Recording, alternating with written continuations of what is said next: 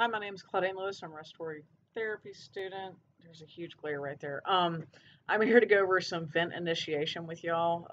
So we're gonna say we have a 72-year-old guy that his wife found him in the yard. He was riding his ride mower, and she has no idea what happened. We don't know anything about his history because she's not gotten to the emergency room yet.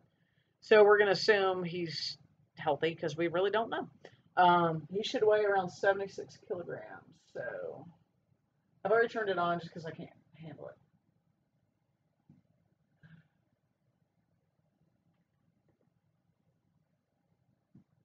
There we go. 76. All right. So we don't know anything about him, so we're going to go with the volume mode. That settings. Controlled. We're going to go 100%. Spin that little sucker. Title volume should be. Ouch. Around 500-ish. It'll set at 520. Let's keep that. 1.4. I think it does some of the math by itself. Let's go 1. I really don't know. Frequency. 12 is a good number. It's an easy number. Peep of 5. I really don't know. It'll work. Additional settings. Trigger is off because we're in controlled. Peep. All right. Alarm. Peak airway 40. Apnea. I gotta change that to 20 because that's critical here. 15.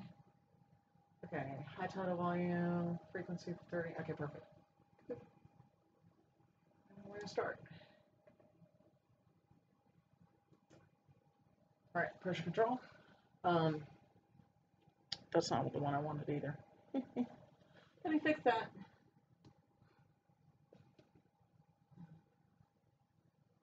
Control. Okay, someone else. All right.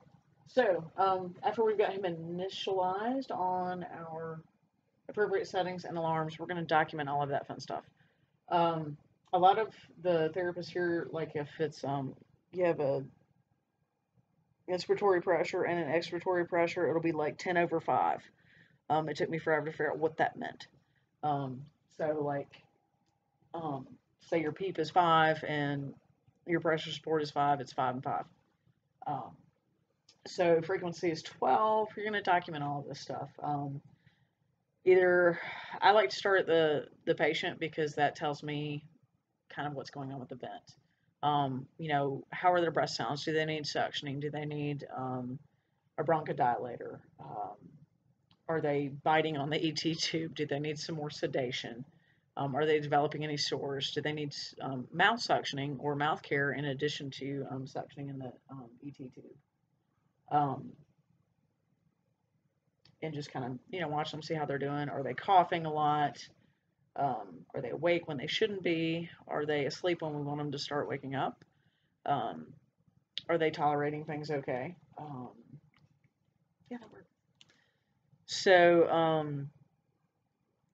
let's see, we started off at 100. Yes, perfect. All right, so we're going to document all of this stuff. After he gets to the ER and we get intubated, check an ABG, check to find out why he's unconscious, which is not really our ball of wax, but it can be. Is he a diabetic? Did his blood sugar drop? Did he have a heart attack? Did he have a stroke? All that kind of stuff that we don't know. That eventually will get found out. Was it a massive infection? Pulmonary embolus? Who knows? It could be so many things. Heat stroke because he was mowing the yard. Anyway, of course it does. Every time it does that, I lose my train of thought. I'm just going to tell you now. So we're documenting what kind of mode we're on, what our settings are, what they're actually doing versus our settings, our alarm settings, highs and lows for respiratory rate, low rate. For some reason, I cannot set a low rate on this. I don't really know why, but it will not allow me to do it. I can set a high rate, but that's it. All right. Our resistance, our compliance, our CO2, all of that good stuff. Our cuff, where it's at the lip, what size it is. I've got one in front of me. This is 7.5. It would be a little on the big side for me, but it might work.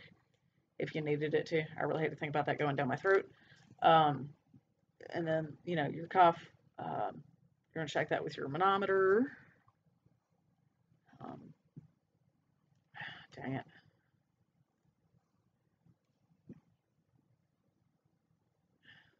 This one has a leak. This is a training ET tube. So, there we go. I got down to 24. One of the therapists really likes to use a syringe so she knows how much air she's adding, whether it's half a cc or a whole cc. This is a little unreliable and hard to do.